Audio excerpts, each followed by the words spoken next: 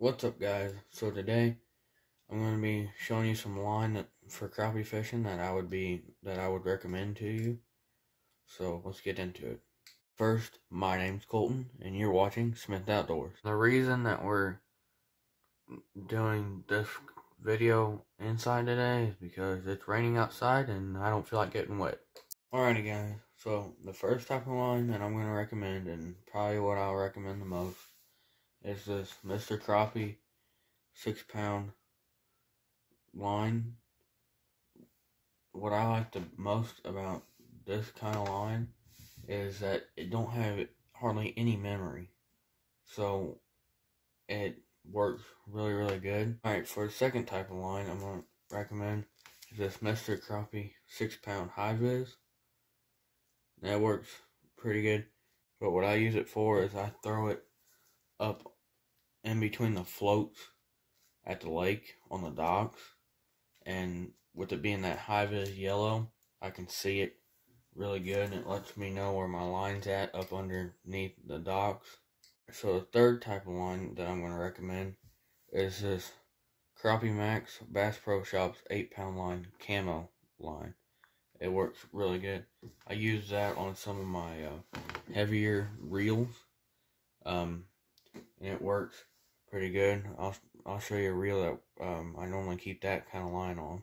Right, so the reel that I normally keep the line on is this Lew's LZR Pro. Great reel. It's really red, but it shows up as an orange on the camera. But I'll try to go through and show y'all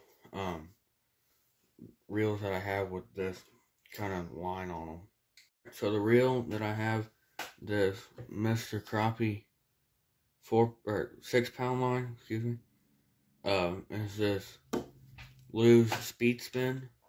And if you haven't watched already, I did a in-depth review on this reel and rod earlier in the week, so go watch it. But this reel with this line on it works great together. Hey guys, this is the reel I normally use for throwing up under docks, and I normally have this Mr. Crappie high vis 6-pound or 8-pound, depending on which one.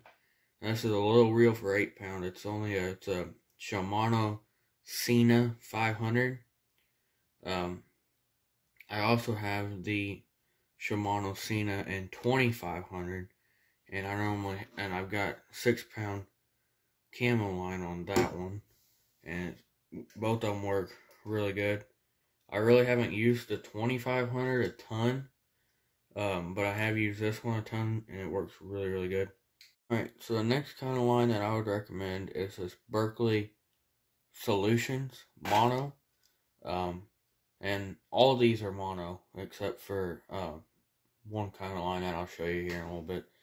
But this line is very good, but you got to make sure that you put it on the right way, otherwise it does have quite a bit of memory. I'll show you a reel that has that line on it. So this is another Lew's LZR Pro, and it has that Berkley Solutions mono line on it. It works really good.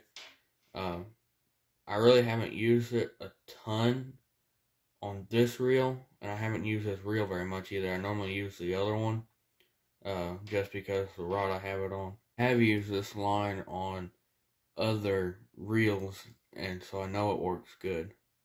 Alright, so the next kind of line is this Mr. Crappie 8-pound high vis. Now I normally have this on that Cena 500 that I use for throwing up under docks. I really only used it once because most of the docks I fish don't have a ton of cover around them. So I don't have line on that reel right now, otherwise I would show it to you with this kind of line. But I normally use that Mr. Crappie 6-pound on it. It works better for what I do, but I have used it some. Alright, so the next kind of line is this Mr. Crappie 4-pound camo line. Now, it is pretty light, but it casts really, really good. All of these cast good, but that one, since it's the lightest, it casts the best. But I'll show you a reel that has that on there. So this is a reel that I normally use trout fishing. It has that Mr. Crappie 4-pound on it. It works great. Like I said, it has hardly any memory on it. And that's what I like about all this Mr. Crappie stuff the most. The Crappie Max is pretty good. But I would recommend the Mr. Crappie 6-pound camo line the most. So let's go on to the next kind. So this next kind of line is the Berkeley Vanish. Kind of line is the only kind of line that is on this table that is not mono. This is fluorocarbon line. It works pretty good. If you don't put it on right, it has quite a bit of memory. I would more recommend this kind of line for bait casting reels. Not so much spinning reels, but it works for both. I've went through several spools. That's why I don't have an actual spool for it on the table. I use it a lot. It works pretty good. But what I like about it the most is it seems to be stronger than normal 6-pound line, but yet it's still the same diameter as normal 6-pound line. So that's why I use it more, and I have several reels with this on it. Thanks for watching, guys. Hopefully you liked the video. If you did, give it a like and subscribe if you're not already. I'm just gonna give you a sneak peek of a couple videos that are coming up.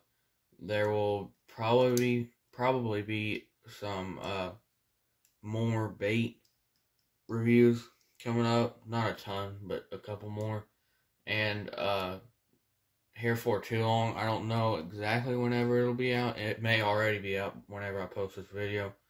A rod and reel arsenal. And I got another reel coming in, and I gotta put it on a rod and test it. That way I can give you my opinion on it. And so that video will be coming up soon.